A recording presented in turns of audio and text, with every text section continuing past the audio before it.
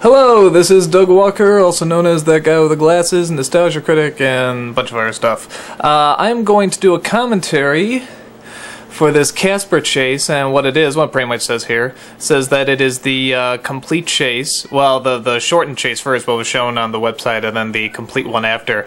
And the reason I'm doing that is because I sort of want to show people, especially people looking to get into this, or into editing, directing, anything like that, just what a difference there is between the one take and what difference there is between the edited take. And you'll notice that Ghostbusters, the song, is taken out. We removed all copyrighted music and stuff, so you're going to hear a lot of Mozart's Requiem, because it's one of the few classical pieces that sort of really rocks. I really love it. It's a great action bit of music. A lot of other people use it too, and of course it's not copyrighted, so you can use that. And yes, my neighbors do think I'm crazy for constantly running down the street and holding guns and proton packs and what have you.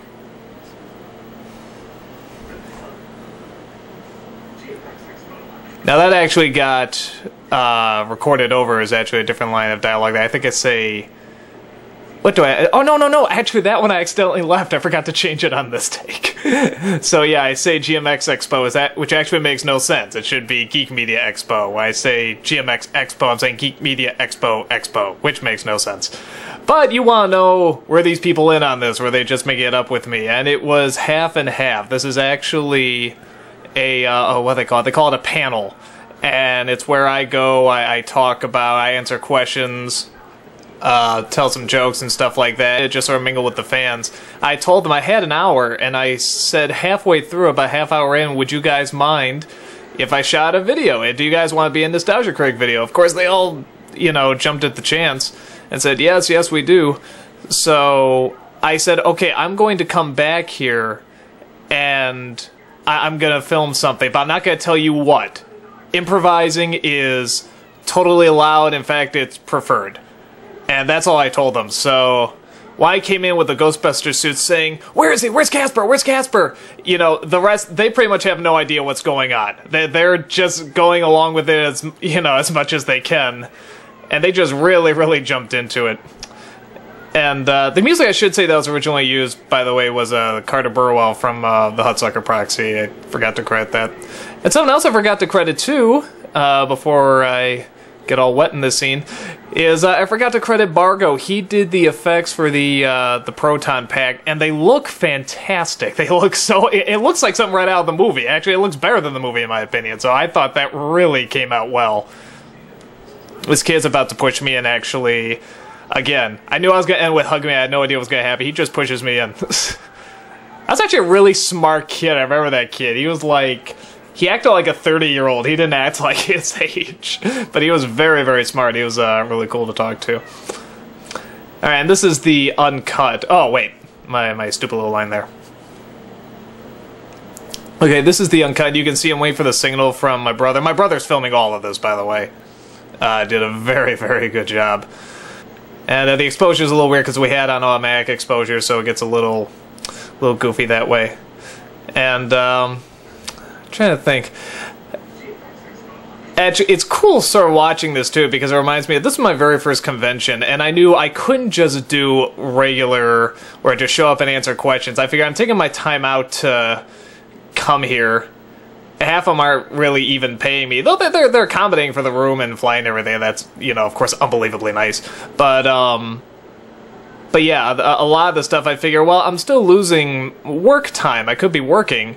So I figure, well, I'll just bring the work with you, you know, and interact with people. You know, they just love it. None of these people outside here were actually aware that I was going to do this.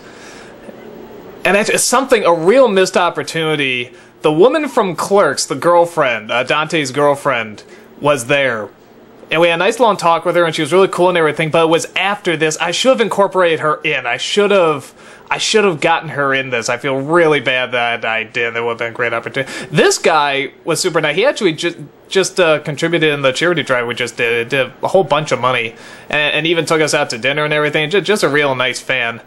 And here you can see, I cut this out because you see me, I got a big laugh, I'm there, I'm watching myself just like, you know, mesmerized by it and stuff, but it looked much funnier if you thought I just came in the middle of all this. And even here. even there I make a reference that, you know, I'm going to put him in. I give them little clues. But in the actual video, you wouldn't have that in because it looks much more funny if they have to guess along with you. You know, they have to come up with ideas at the same time you're trying to come up with ideas. This woman playing Harley got really into character. Like, just like at the convention, she was asking questions as Harley, and so as I mean, she did not step out of character. I mean, that guy was really nice too. The guy I just zapped I zapped Casper out of. So, is this technically lying, you know, saying that, oh, these people just showed up or I went to the convention? I don't think it is. Oh, and there's a joke, again, I had to reshoot that because you could see the video in the back with that guy with the glasses logo on there, so I had to redo it. Oh, we did know that once we saw this guy, I said, well, I had to recognize you, I had to acknowledge you, because that's... I think that's the first time I saw somebody dress up like me, so I had to absolutely... go for that. And again, somebody says, he's in that guy's coat. Well, you can't say no, so yeah, he's in there now. And something else you'll realize is that a lot of this, I mean, this stuff, I don't know if this is like 10, 20 minutes, something like that, and it's cut down to maybe 3 or 4. I mean, there's so much of just squeezing out all the stuff that doesn't matter. And that's why you had to get really good and you had to train your eye. I mean, like this is a great shot, that looks great, but it's only for half a second. Well, put that half a second in, you know, and just keep it flowing. I mean, you see, it's not quite as rambunctious. I'm even walking at some point and stuff like that, but when you edit it together, you keep the flow going, you keep the panic. As you can see, over time, it wasn't just the people in the room. We got quite a little crowd coming in. And I did tell my brother, I said, I'm not entirely sure what I'm going to do. It's going to be improvised. But then when I saw the pool, I said, you know, I think I'm going to jump in that pool at the end. He pretty much just shrugs and says, whatever, I'll film it. So...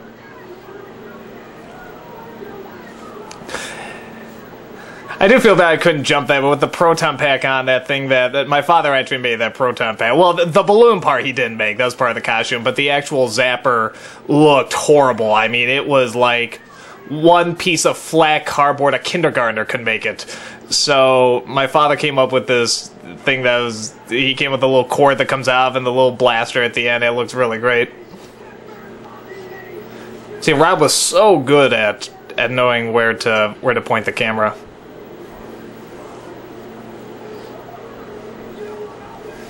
There we go. And here you can even see that with the, I actually had a shot before. I had a shot of Casper drowning, of him melting, going, I'm melting! And it was okay, but it distracted too much from the people. It had to be about the people interacting. So if I could put Casper talking to me, I was thinking maybe I would, but I knew I would. I was going to take it out, and that was the best thing to do, because again, it had to be about the convention, it had to be about the people. And again, you see I actually fall in, I think, 2 or 3 times, I think, but you keep them out because, you know, the bit is over once I go in again, once I get pushed in, you know. And, you know, that was a good laugh for the people and everything. It's not the same as, you know, just ending on, you know, the stronger note. This Joker guy was really... Actually, both him and Harley there, I think they actually were a couple, so that worked out pretty good. And again, they were obviously trying to stay in character all the time. Not sure what that thing, I think he says from Doctor Who or something like that. I never did watch that show, but... I was trying to push the mouth-to-mouth resuscitation bit, but that never did go anywhere. I didn't think it really was going to go anywhere. I just wanted to see what they would do, but... At some point, yeah, you have to obviously acknowledge that it's over.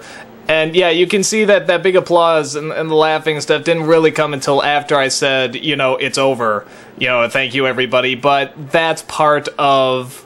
Again, it's like, there were people applauding when I jumped in the pool, and there were people cheering and stuff like that, so you cut to that, because technically it's not lying, it's not that exact shot, but that really did happen. There really were people applauding, so I don't see it as lying, personally, you know. I mean, and that's something that I think a lot of directors and editors have to keep in mind. I mean, if you're really trying to get something across that did happen or is happening, you know, do it in a way that's not actually going to... You know, that's certainly not going to be lying, but going to be emphasizing what really did happen. And then my brother, I don't know why, he just left the camera on. He just left it going. And I guess there is some funny stuff that comes out. There's some rather disgusting stuff, in my opinion, as well. But, you know, you don't often see the Joker with glasses, do you? I just realized that. That looks very odd. I have no idea what that meant. I don't know if Rob knew either. And boy, that bum looks a little too good. Every time I look over, I think that's actually me for a second. So, and one of the weird things, it was strange. This was a very weird setup because the hotel, because this convention was done at the hotel, and there's a pool in the actual center was surrounded by the room, so I sort of realized anyone can look over and see where my room was. You know, if I had like a deranged fan or something like that, which luckily I didn't, or maybe I did, but they weren't, but they were cowards, so it worked out okay. Again, he's just felt. I have no idea why he's felt. I think, again, we always hope there's going to be something. You just keep the camera on as long as you can. Oh, and actually there is. That's right, these people, I tell them, you know, don't ask, and so on and so forth. So like, he's still staying in character. That's a smart cameraman.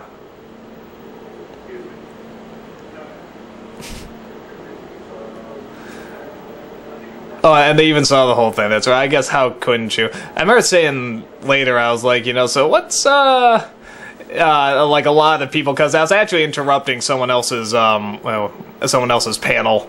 I felt really bad, but even he, the guy who was making the speech, was saying, yeah, I sort of wanted to know what's going on over there. I didn't want to keep talking. I wanted to join you guys, so. You might notice me sort of snapping my neck a little bit. I have like the world's tightest neck. As far as I know, no one's ever like said it's a condition or anything. I went to, you know, doctors and chiropractors and stuff. No one's been able to say exactly what it is, but I do have to. It's like I got snapped my neck more than the average person, I think. Oh, I guess that was people waving at me, so if you ever see me sort of, you know, lean my head to the left or right or something like that, that's what that is. Oh, and my phone was destroyed.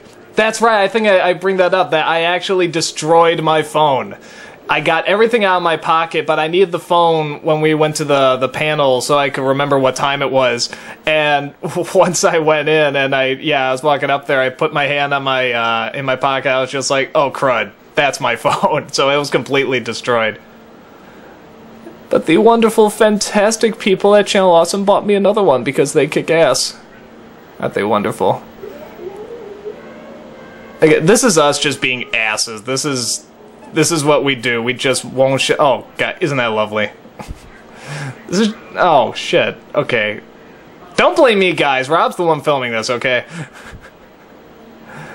Oh, well, you know, I just. Someone's jerking off to this right now. Maybe even with the commentary on. That's, like, horrifying, but I'm sure there is somebody. Hopefully it's female, but it's probably male. Actually, I am pretty hot.